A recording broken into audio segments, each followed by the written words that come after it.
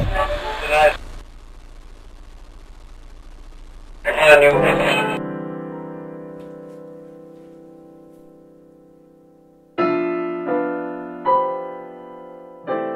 morning, my name is Patrick Mukabi. And I am Mary Ogembo. Welcome here to my studio at the Golden Arts Center.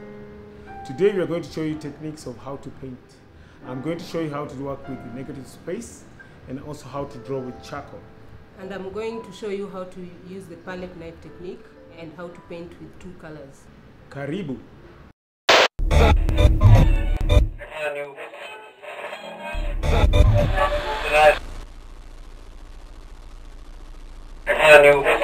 Negative space, take one. I take two primary colors, mix them together, and create my color schemes. I'm also going to work with the color concept, which means working with a hot color and a cool color. First, I take my primary colors, blue,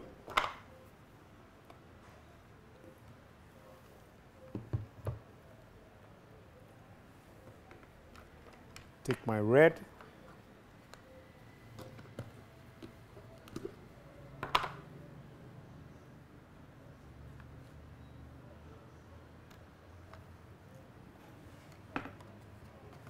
and I take my yellow.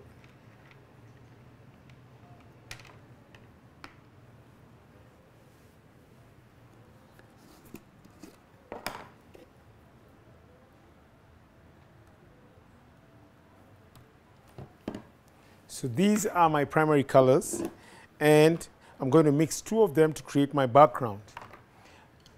For my warm background, I'm going to mix yellow and the red to create an orange. So I need a lot of yellow and just a bit of red. And you want your color to enter and completely cover the brush.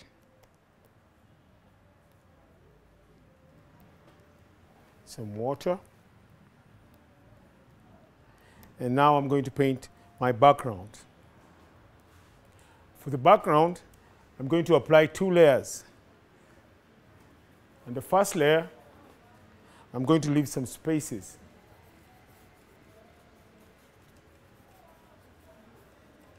And I wait for it to dry before I apply my second color. So in the meantime, I'm going to take the two other colors, red and blue, to create purple for my second background. And this one I need just a little bit of blue and a lot of red, quite a lot of red.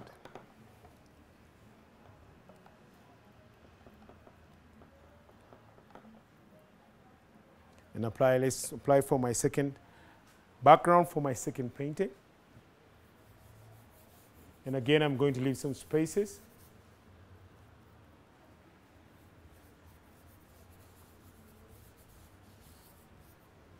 Wait for it to dry a bit, and then go back for the second layer. So now I think we can go back to the first painting. I think it's dry enough for my second layer. And again, add a bit of more water. Now I'm making it more dilute for my second layer, because I want still my first layer to be seen through the second one.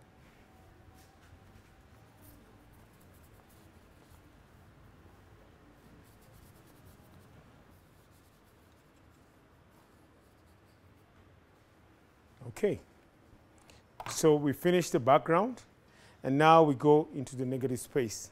Negative space means removing what you don't want, and you leave your object in the center of the painting. And for that, I'm going to think like a sculptor or like an architect who designs spaces which are empty, and then we bring the positive objects inside. And for that, I'm going to use white paint to remove what I don't want. So I clean my brush completely. And I need a lot of white paint, a lot.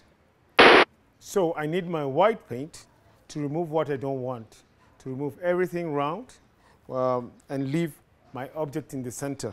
So I need a lot of white in the water, a lot of water. And I'm going to create a negative space of a landscape.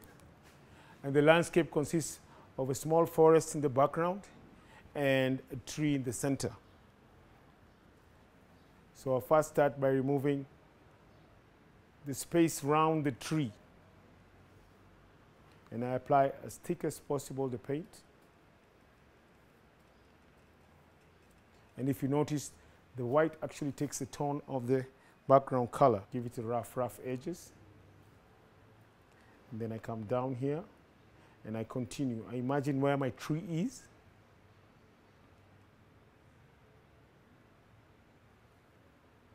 Remove both sides of the trunk. So my tree comes all the way down here. And this is the shadow of the tree. And then the hardest part is creating the branches. So I remove the space between the branches.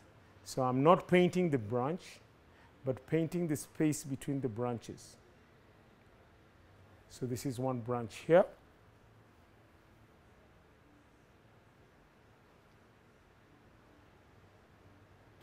This is my second branch. And if you want to notice what you're doing, if you're not sure, you just close your eyes for 1 second and open, and you'll notice what you're doing. You'll see if you're going right or wrong.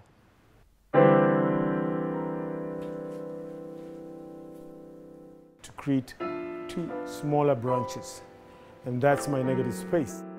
So for this one is a hot concept of a hot color, a hot day. To create two more branches here. Two more branches. So I've mixed two primary colors to get purple and orange, and then just by removing all the surroundings, removing what I don't want, I've created a simple landscape with a tree and its shadow and a small forest behind there, and also again this one, the small forest behind it. Yeah, that's the simple two-color painting.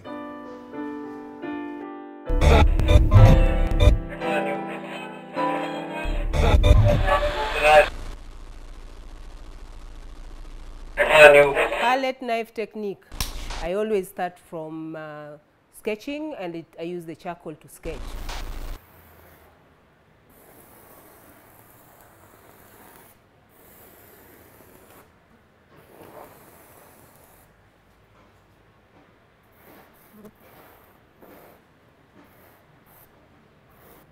Okay, so from there I'm going to fix the sketch just before I can start to paint. So I'll have to move the canvas outside and fix it.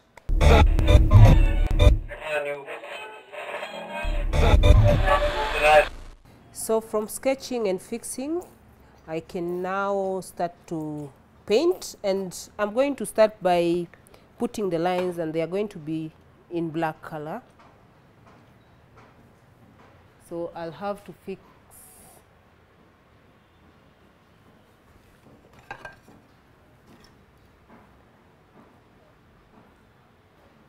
I think I've covered all the lines using the black paint, and I need to let this dry.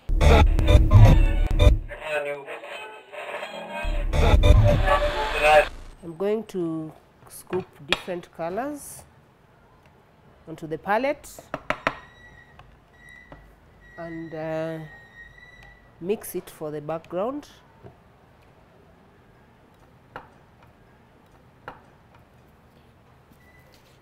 I use a lot of paint in my work.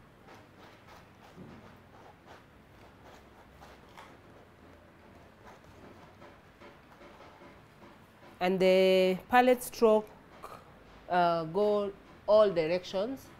There is no particular direction that I take when I'm painting. So I just let my hand move to all different directions, and that way I get different strokes.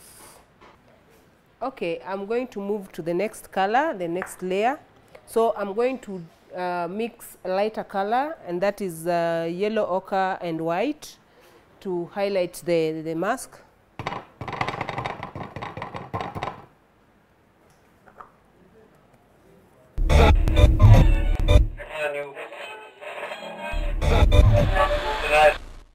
Right now I'm going to do the final stage, and that is to highlight the direction of light. And so I'm going to just to mix the paint, which is the yellow ochre, with a bit of, just a little bit of white.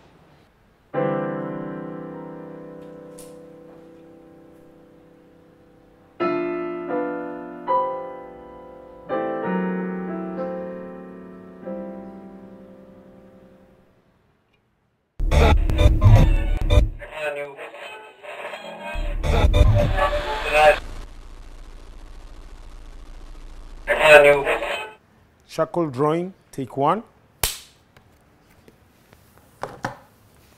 Today we're going to work with charcoal and rubber, and we're going to do a simple drawing of a landscape. So you can get this charcoal in the art shop, or you can use charcoal from where you burn takataka. Okay? And it's easy and work with. So the first thing we're going to do with our paper, we're going to use it in a portrait, because it's going to be a portrait of a landscape.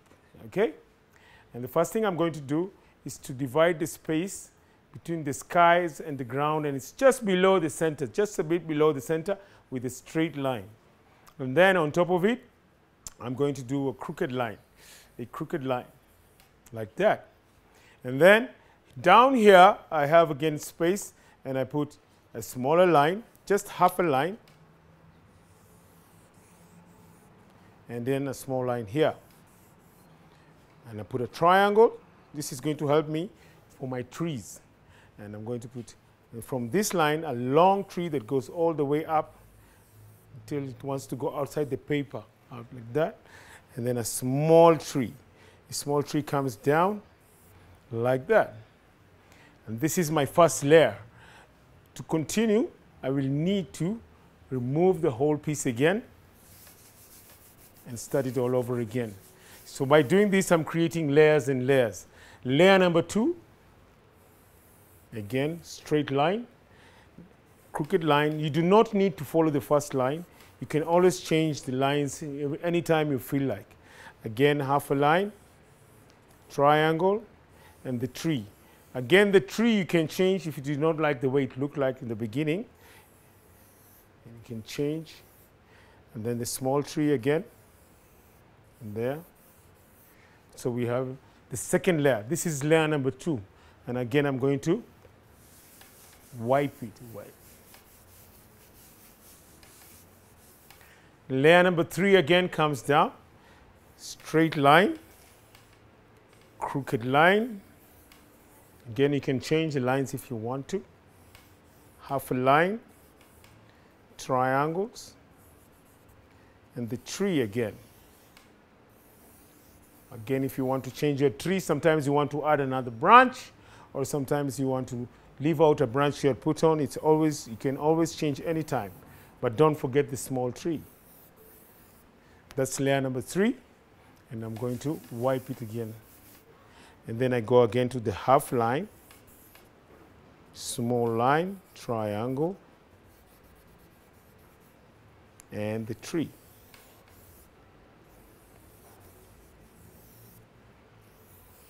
Don't forget the small tree because it's getting covered inside. Again, you can always change the shape of the tree if you want to change it. You can always change the shape of the tree. Again, I'm going to wipe it away because it's still not very strong. Number 5 now, straight line again, crooked line. You can change again the crooked line if you want to. Shade between the straight line and the crooked line.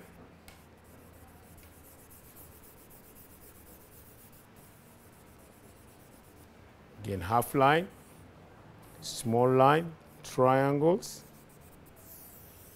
Tree, again, you can change the tree if you want to change the tree. You can still change the small tree if you want to change. You can add extra branches or leave out some branches if you're not interested in them. And again, we are going to wipe it out because it's not strong enough.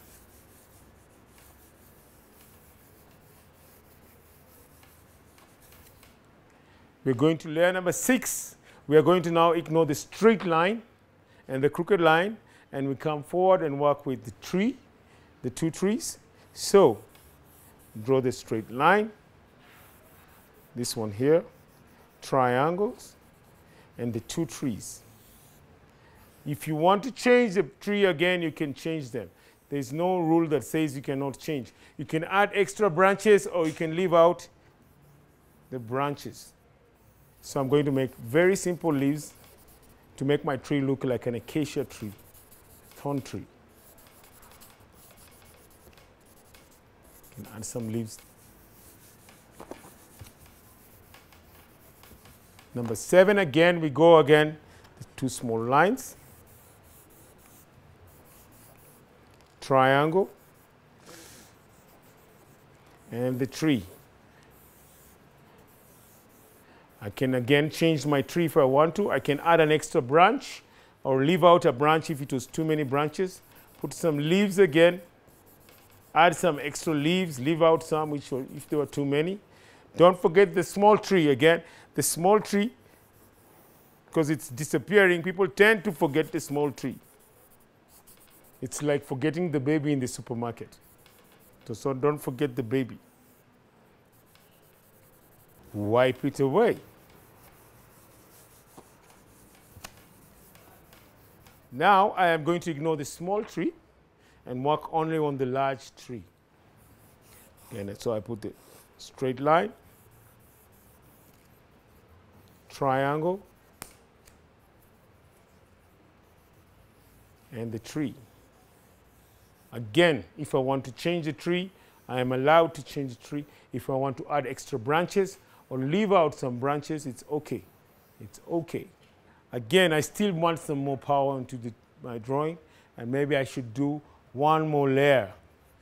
And I wipe it out again. Quite strong, and I do the lines much stronger and much thicker.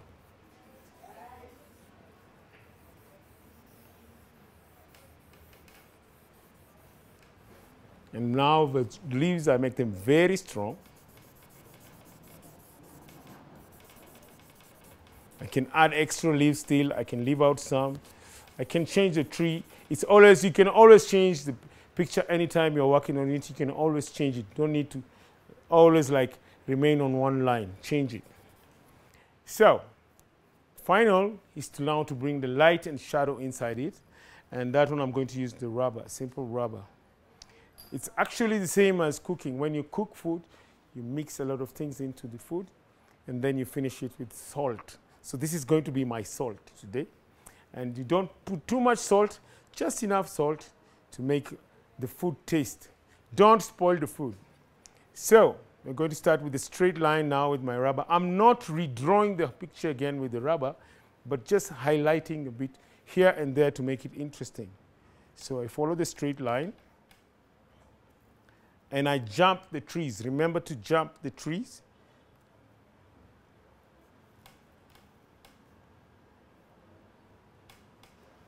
And then I'm going to bring some of the light again down here, just a bit, making it rough, just a bit with the tree.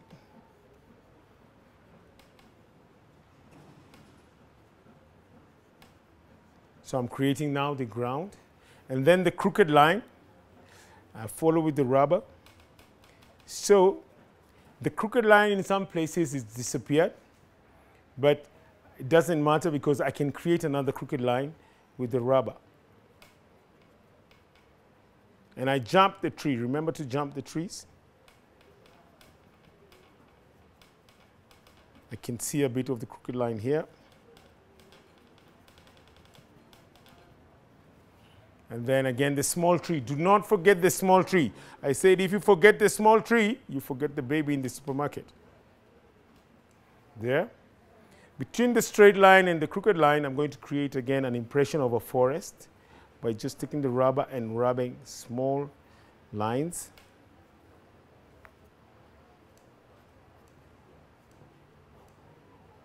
going upwards. You have to make them going upwards because trees grow upwards. And then I'm going to add some branches. Just a bit of branches here and there.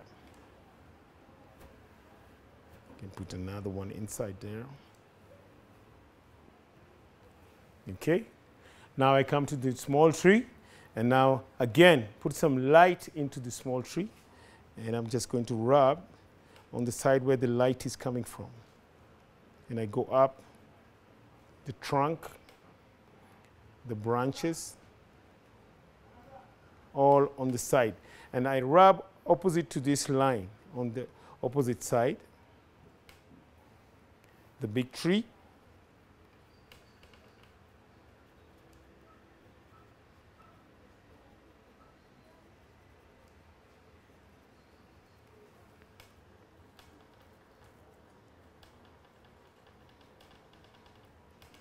Rub there.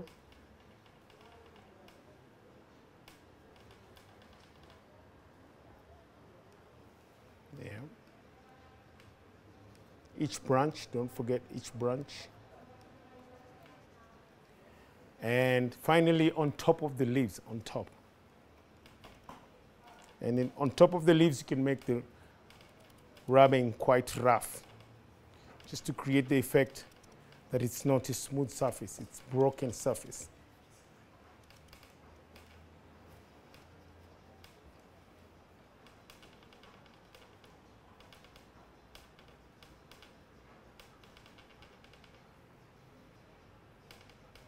We'll cut here a bit to create small branches.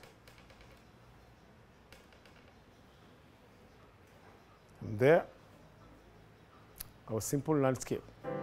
And what I've done today is just to create a simple drawing which has got perspective, because the two trees are same size, but because this one is far away, it becomes smaller. So we have perspective, and then we have light and shadow.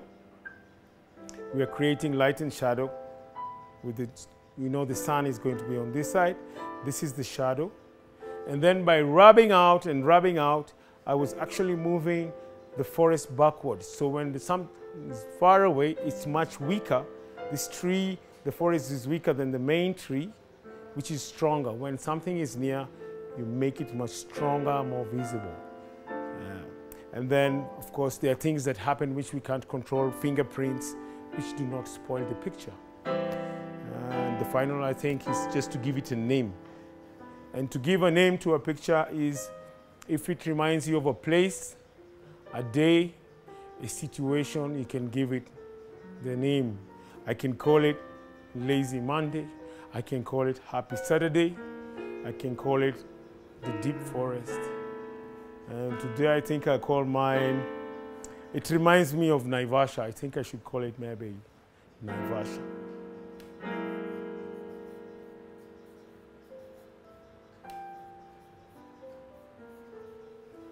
Yeah, thanks. That's all for today.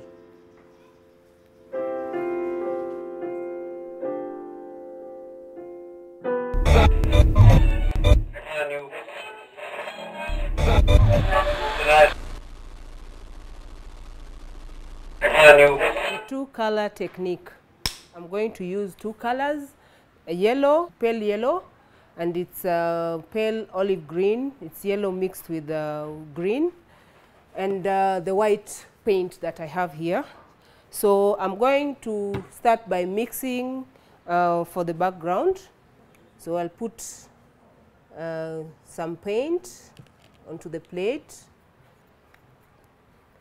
and I will scoop some white and mix.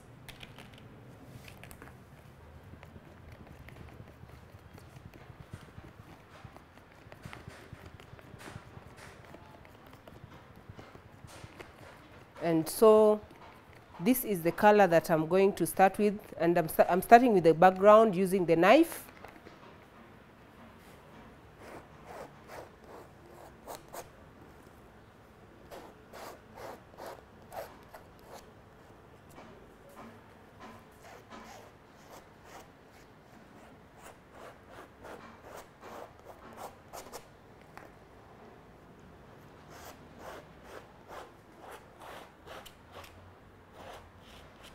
I have to paint all through to the around the canvas, so that paint is not enough, so I'll have to mix again. This time I have to be careful not to use the same palette that I used, because I'm going to mess the white paint, so I'll scoop with another different knife and then just quickly mix it again. It might be different from the first hue, but it doesn't matter. But I'm also still using just the two types of colors. Yeah, and as you can see, it's really different, just like I said. And there, my background is done. So I'm going to move on to the next step, and on a different plate, so that I again have clean colors without contaminating them. So I'll also clean my palette knife, then just make quick circular lines.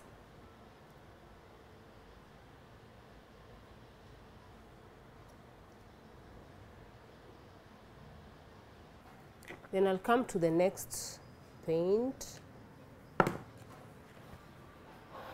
The same way.